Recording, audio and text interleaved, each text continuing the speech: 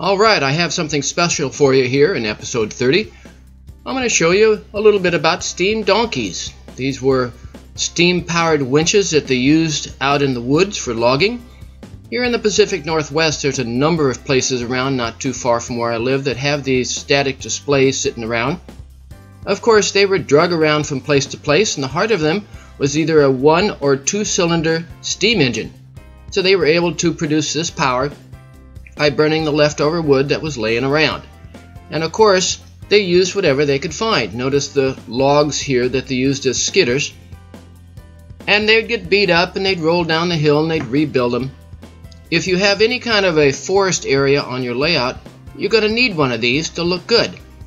Have a little logging operation. Generally speaking, they had at least 2 drums for the wires. And sometimes they'd have a steam engine piston on both sides, sometimes just one side. And these were a very basic machine. They were generally operated by a single individual, unlike steam locomotives on the railroad, which almost always required at least 2. Now here from the KMP models, folks, they happen to have a very nice in-scale Willamette Yarder steam donkey. And this is a kit that I put together, and I'll show you how it goes together. It's a lot of fun. Comes with a number of parts, some of them metal, some of them wood, and some of them plastic. Basically, there's quite a bit of small detail stuff that you have to spend the time to put together. Of course, they come with nice instructions, which, well, it leaves a lot of room for modeling on your own. They're only a fairly light direction. What I did like a lot were the blueprint type directions that also come with them and really show you how the pieces go together. That's the part I like the best. Of course, you folks that have worked with these white metal kits before, you know you need to invest in some good tools to work with them. You need some really sharp drill bits, not the cheap ones from like Harbor Freight, but get the good ones, because you have to have these holes in the accurate positions. And of course, working with this white metal kit, I like to use super glue, or CA. It comes in a number of different possibilities, different companies that manufacture it. Now when you drill these holes, make sure that they're very accurate. Make sure you get the hole in the right place the first time, because you haven't got a second choice. Of course, before you start gluing things down, check with the instructions again. Make sure you know exactly where it's supposed to be, because once that glue sets up, it's stuck. As you start adding the parts together, make sure everything fits before you start using the glue, because that CA glue, it's a bugger. Now this is either the overpressure valve or the whistle, I don't know which. Either way, you got to learn how to bend this copper tubing to get it exactly the way you want it. And be careful with the glue, as I've said before, less is more. You don't want big globs of glue. And of course, these steam donkeys were drug around in the woods, and if you weren't real careful, they'd fall over and fall apart. So they had quite a bit of all kinds of supports. And then of course you need the controls. You got to be able to start and stop it. So make sure everything's correct before you glue it into place. As you start moving into more of these advanced kits, you might want to invest in one of these scale metal rulers.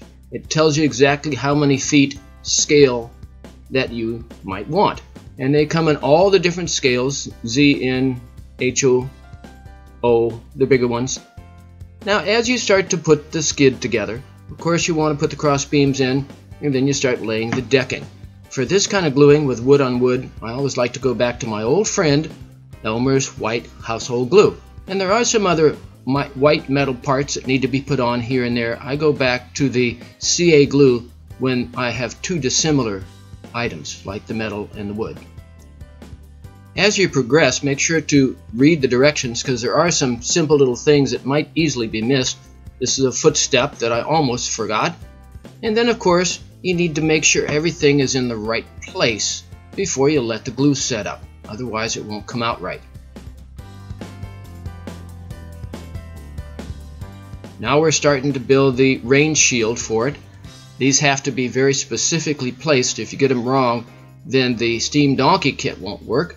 And then of course you got to glue this into place, your steam donkey unit, and you can see all the piping that I've done around on it. The more carefully you do the piping, the better it's going to come out. Then of course any steam engine has to have a water source, and you build your own water tank, which is kind of a fun little thing. It's a nice little thing. And moving right along, of course when you get the water tank done, it's time to put it on.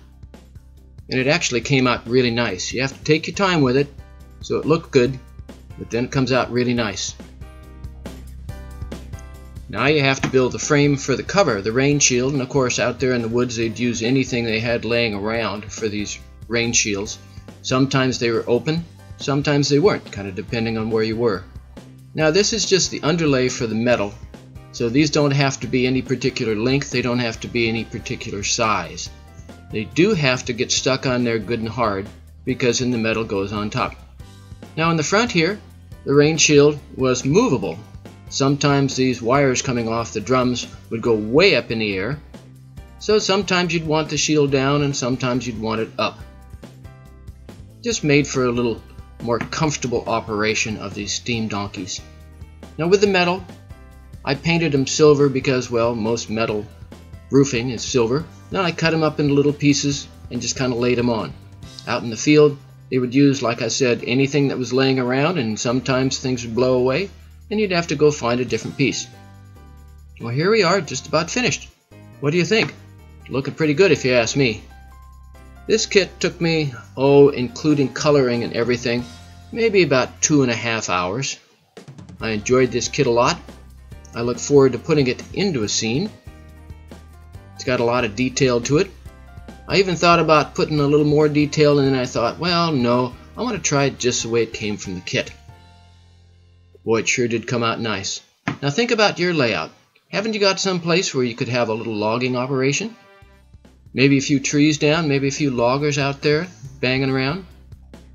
Adds interest to your layout. Always have things going on so people can say, oh, what's that?